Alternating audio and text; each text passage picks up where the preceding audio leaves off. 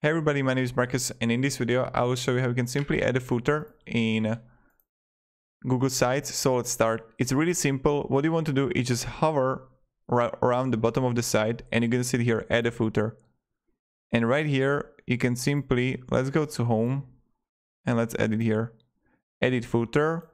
And you just simply, like, I don't know, table of contents.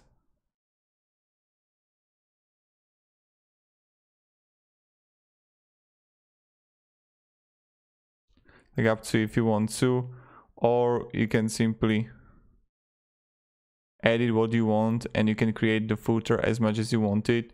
So what I would do, I would simply, like, I don't know, contact us here, and I would just create like bulleted list here, or like our information. And then I would just start here. Let me show you. And I would go with a contact us. I would link it to site. Okay. Then I would go again to about us. And I would create it like this. So yeah.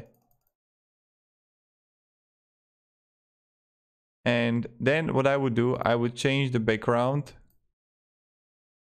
to, like, you know, like this. And voila, here we got a edit footer right here.